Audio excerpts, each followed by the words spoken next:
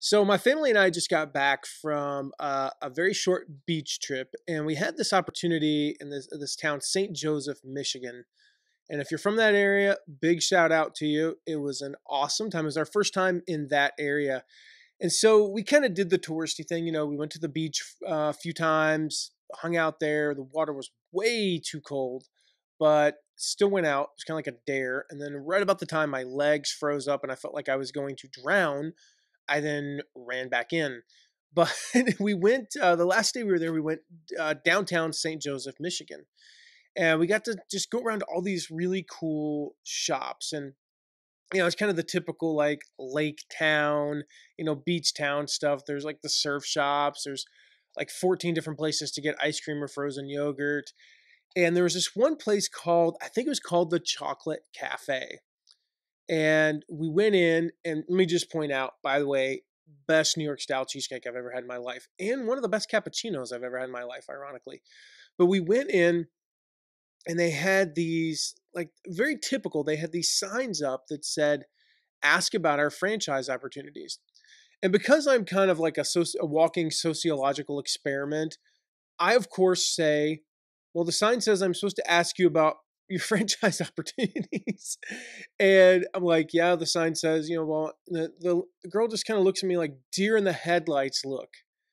And she's like, well, you can go to our website. I'm like, well, I could have figured that out. I can go to your website, but I'm asking you. I didn't say that, of course. So I said, how many people ask you that question? And there's these signs are all over the place in this store. And she said, it's the first time I've ever been asked. Well, how long have you been working here? And she said, over 2 years. So think about that. Call it 750 days, 800 days, 1,000 days, whatever it is. And it's the first time anybody ever asked her about franchising opportunities.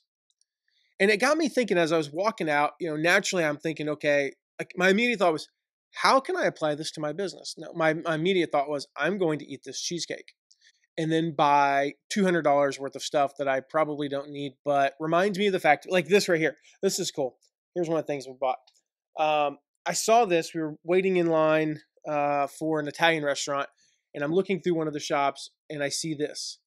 And immediately, my first thought is, I have to have that. So you'll probably see it up behind me in future videos. But the trouble with quotes on the internet is that you never know if they are genuine. I've heard that quote before, but this is just cool. It's a cool thing. So of course I had to go in. I'm like, I need this, and if it's a business expense. So if anybody from the IRS is watching, I'm going to put this in the videos behind me. So it's a legitimate business expense. And this is the kind of the mode we're in, right? Anyway, I asked this lady, how many people have asked her? And she said none. And think about that.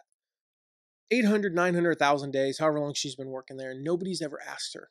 And yet these signs are up all over the place. And this is a typical downtown, small town shop. There's not a lot of wasted space, except for the locations of these signs. Because if you think about it, she's worked there for that long and nobody's ever asked her, how much of an opportunity is this presenting to the company?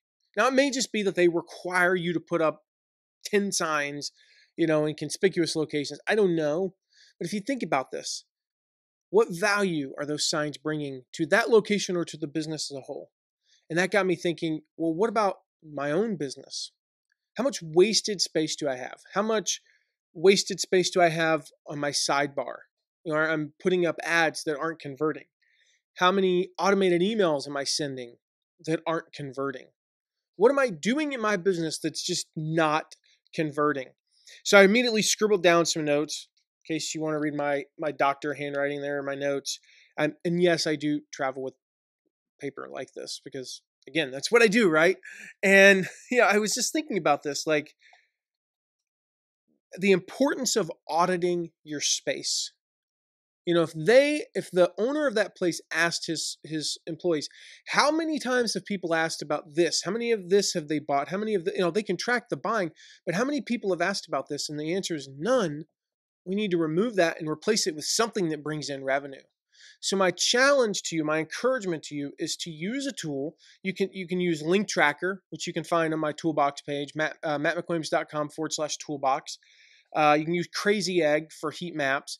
You can use Google Analytics and set up, there's free tools, there's paid tools, you name it, Most of them are on my toolbox. If you go there, mattmcwilliams.com/toolbox, and you can check out those tools for basically tracking your links. And what I want you to do, both affiliate banners and affiliate emails and just general emails and general banners and everything on your site, track what it's doing and get rid of the wasted stuff. So we did this, and recently we found that I had a banner out on the right side, and I subjectively just went, you know what? We haven't had an inquiry in that for a year, probably a year. I was like, so that basically over the past year has brought in exactly $0. And that was just kind of a subjective thought. So we went and studied the analytics, and then we put up some tracking, and over the course of 60 days, it got one hit and produced exactly $0. So I'm like, just yank it. I haven't even replaced it with anything. I just removed it so there's one less thing there competing for space. And the stuff around it was getting clicks, and since we've removed that, the stuff around it's getting even more clicks. So my encouragement to you is do an audit of everything you possibly can on your website, on all of your marketing, on your social media posts. Use a tool that tracks your social media posts. And if you have something that's like auto tweeting every 2 weeks, but it's never getting engagement, it's never getting favorited, it's never getting retweeted, it's never getting a response, it's never getting a click, remove it. It's just one less thing that's taking up space, making room for something that is more valuable to your business. So do that and let me know how it goes. Like, report back to me. I want to hear from you what you audit and what changes you make based on that audit. So that's it for this episode. I'll see you in the next one.